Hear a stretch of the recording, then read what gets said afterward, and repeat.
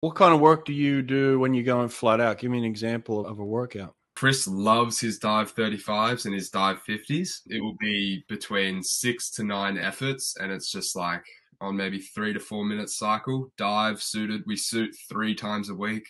Wow. We have the philosophy that racing is the best training. So I raced a lot over the second half of last year and a lot over the first half of this year. And that kind of one, it gives me a really good anaerobic capacity base, like real good power base.